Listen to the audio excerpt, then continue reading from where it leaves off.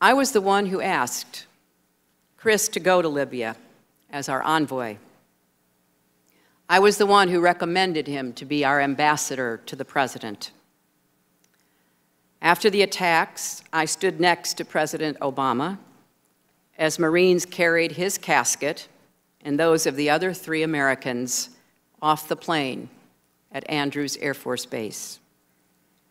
I took responsibility. And as part of that, before I left office, I launched reforms to better protect our people in the field and help reduce the chance of another tragedy happening in the future. And the review board recommended 29 specific improvements. I pledged that by the time I left office, every one would be on the way to implementation, and they were. I traveled to 112 countries as Secretary of State. Every time I did, I felt great pride and honor representing the country that I love.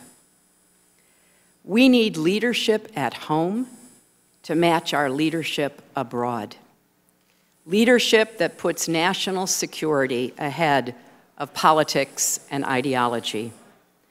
I know it's possible to find common ground because I have done it.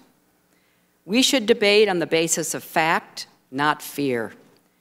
We should resist denigrating the patriotism or loyalty of those with whom we disagree.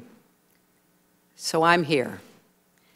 Despite all the previous investigations and all the talk about partisan agendas, I'm here to honor those we lost and to do what I can to aid those who serve us still.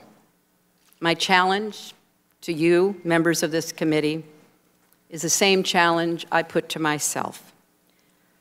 Let's be worthy of the trust the American people have bestowed upon us. They expect us to lead, to learn the right lessons, to rise above partisanship, and to reach for statesmanship. That's what I try to do every day as Secretary of State, and it's what I hope we will all strive for here today and into the future. Thank you.